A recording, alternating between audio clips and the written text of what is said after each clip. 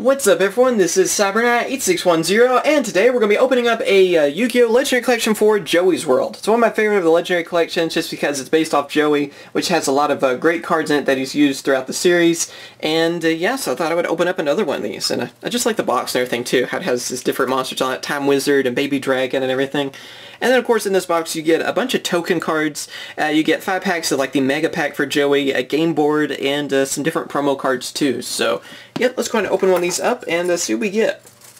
This seems to be like the cheapest of the Legendary Collections, or at least at the time of this video. Unless something changes, you never know. The Yu-Gi-Oh! Stock market, the way it acts lately, you never know if a card's going to jump up in price, which makes a set jump up in price too.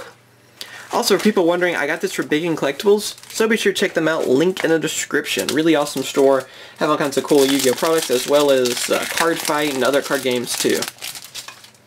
So here's our promo pack, where you get a Blue Flame Swordsman, you get Harpy Lady Phoenix Formation, Card of Last Will, and then token cards.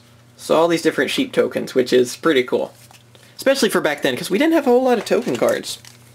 Now for the Mega Packs. So there are guaranteed holos in these too, so you get some really cool stuff. Pretty much guaranteed a card of every rarity, so it's pretty cool. Cyber Harpy Lady, that's cool to get too, good common. Chain Destruction, rare. Spirit Reaper, it's kind of funny to see. Yeah, some of these card choices aren't always used by Joey too, so it's kind of funny to see a few of them. Dark World Lightning, secret rare, that's a good one to get. And Harpy Lady. Yeah, they did a lot of reprints of like Dark Worlds and stuff too in this, so it was really cool to see. And next pack, let's see what else we got. I need to get a Red Eyes, or at least some kind of Red Eyes cards. Copycat. Beast of Telwar. Then Gates of Dark World. And Regeki! There we go! First edition Regeki! Secret Rare, now that's awesome to get. These used to be, they went up for a while whenever Regeki came back, so still really cool to get. And Harpy Lady 3 for our Super Suijin. That's cool. I like still using all the different forms to Gate Guardian in the video games. We pretty much had to in the PC games when you're going against Kaiba. Let's see, we have Toon Summon Skull. Cool to see that. Book of Life, ultra rare. Foolish Burial, another good secret rare to get, so that's really good. And Harpy Lady 3, another one of those. Right, and 2 packs left, with an airplane, evidently. I can't help it, I always have to point that out, because it's always so loud around here. For some reason. Alright, let's see. Blastsphere, that's pretty cool.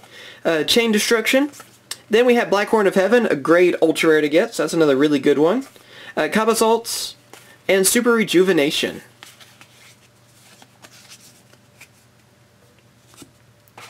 Last pack. What are we going to end with? Let's see. Get a Red Eyes Darkness Metal. That'd be awesome. Or like I said, any Red Eyes cards. I haven't really seen any. Gear Free. Well, that's cool. Well, here we are. We have a Red Eyes Zombie Dragon. That kind of counts.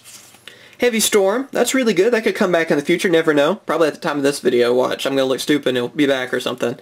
And there we are. We actually called it. We have a Red Eyes Darkness Metal Dragon for our secret rare. This is an amazing card to get, and one of my favorites, of course, too.